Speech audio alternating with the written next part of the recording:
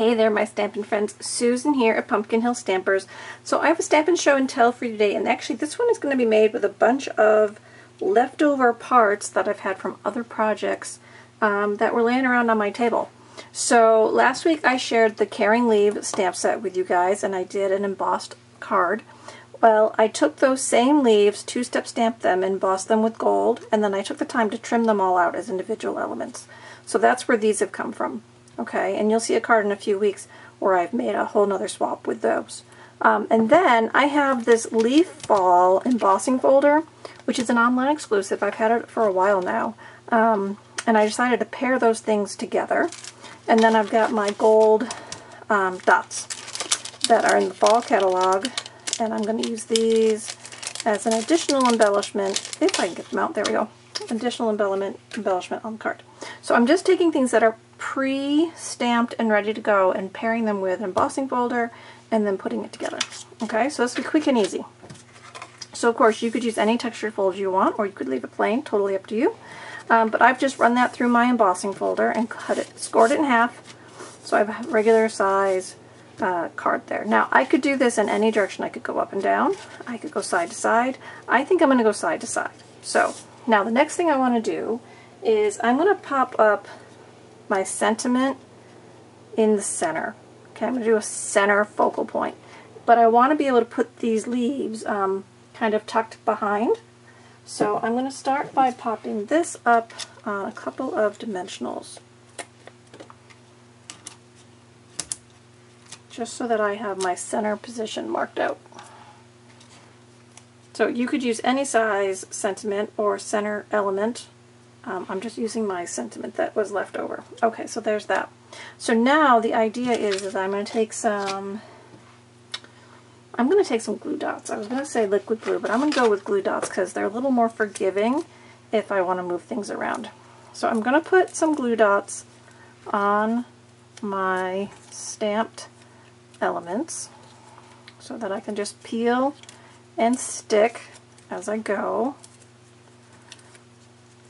So I've got 3 that are done in the Cajun Craze, and I have 5, or 6 done that are done in the Old Olive, but I'm going to go with odd numbers. So I've got 5 and 3. Alright, so if I'm going to start with the Cajun Craze, I'm going to go ahead and put it over here, because I only have 3 of them. I'm going to put this one kind of off there, and I'm going to put one more underneath, I think. Okay. And then because I have lots of green, I'm going to kind of put these tucked behind because we're going to see a lot of that color. So I just kind of put these in, kind of making like a loose wreath kind of idea. Right? I'm just encircling our sentiment with some fall embossed leaves. Meanwhile, I've still got this whole background behind. So let's see. Go another one, I think. Do I want to put 2? I'm going to scooch this one over. So now this is where the glue dots come in handy, that they're forgiving. You can just kind of pull them up and reposition them. So let's see, I'm going to put this one down first.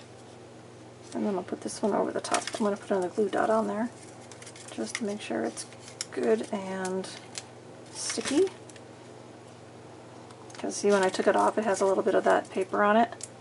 So I want to make sure that I'm going to be able to stay where I put it. And I'm just going to put that one there, kind of over the top of those 2. Yeah, it looks a little off, right? So we think I need another little offset. I don't really want to go up and down. I want to do a whole bunch of green over here. Yeah, I don't know. Nope, I don't think so. I think I'm going to leave it just like that. So here's this, and then there's that. Maybe I want to give this a little more space over here. A little more yellow in between the 2 sections. So I'm just going to shift these around, push them back down. There, that's better. A little more spread out. And that's it. That's all I did, guys. So I have a die cut tag that's from Stylish Shaped Dies. I did the embossing folder with Leaf Fall, and I did 2-step stamping on Very Vanilla, trimmed them out, and I embossed with gold. And then let's see, do we need these dots? Got these dots. These are the gold gold textured adhesive back dots that are from the fall catalog. And let's just do a set in here. So I got a little one there, a medium-sized one down there, and I'll put a big one over here. So kind of like in a triangle. So that kind of offsets a little bit. And that's it. Simple, easy peasy. So I hope you enjoyed the project today. Do some fun, easy stamping and enjoy those fall stamps and papers that you have in your collections. And I'll stamp again with you real soon. Have a great day. Bye.